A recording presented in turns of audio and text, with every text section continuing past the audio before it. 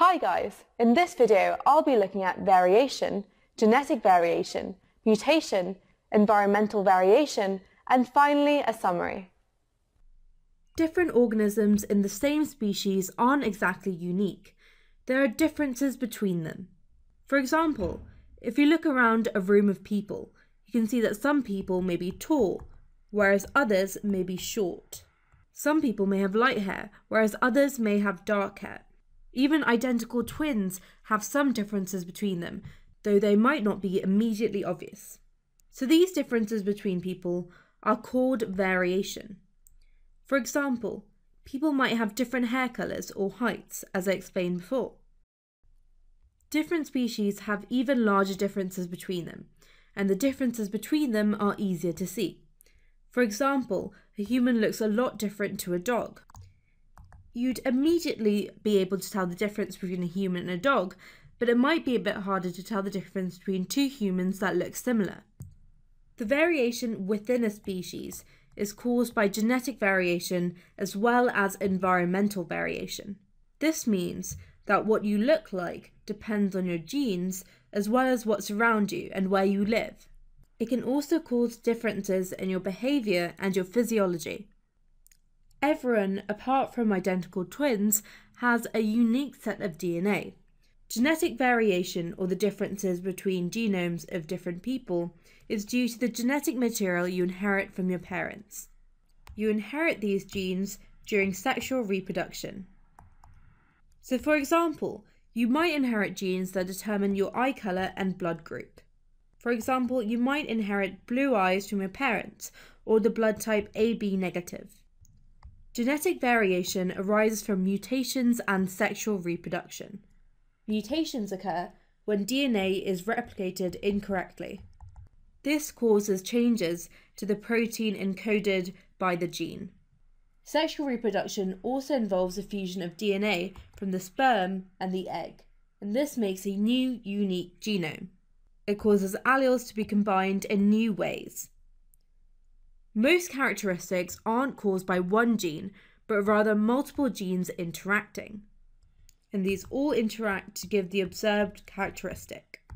So mentioned briefly before that genetic variation can be caused by mutations. But what are mutations? Well, mutations are random changes in the DNA base sequence. So here you can see that the A has turned to a G, and this is called a mutation. This means that the gene can be altered, producing an allele or different version of the same gene. For example, this C here can change to an A, and this mutation creates a different version of the same gene. So you know that genes code for sequences of amino acids that determine the structure of a protein, and a change in the gene could lead to changes in the protein. So there's been a mutation in this amino acid, and that could lead to a change in the protein. This is because it may affect the way the protein folds up. So for example, if the protein was an enzyme, the enzyme might have a different active site and might not be able to carry out its job. However, most mutations have no effect on the characteristic or phenotype. Some influence the phenotype, and a few determine the phenotype. Variation can also be due to the environment. Where you live and the events that happen to you have a huge effect on the way you look. For example, climatic conditions can affect the way you look, as well as injuries. Environmental variation covers any characteristic you gain from the environment and not from your genes. In other words, they are acquired characteristics. For example, if a tiger scratches a person, this person might get a scar. If it's really sunny, someone might become tanned. So I mentioned scars, injuries, and getting tanned skin, but plants can also have environmental variation, and this includes having yellow and wilted leaves. And this happens if the plant loses too much water. Some characteristics are a mixture of genetic and environmental variation.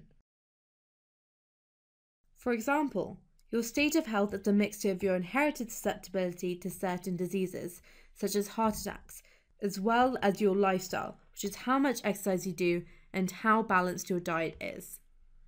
So you may be at increased risk of heart attacks due to your family history. But you may be at decreased risk because of your lifestyle, for example, if you eat a balanced diet. Hey guys, I hope you enjoyed the video. If you're looking for an amazing GCSE biology and combined science resource, join me today in my series of engaging bite-sized video tutorials. Just click the Snap Revise smiley face and together let's make biology at GCSE a walk in the park.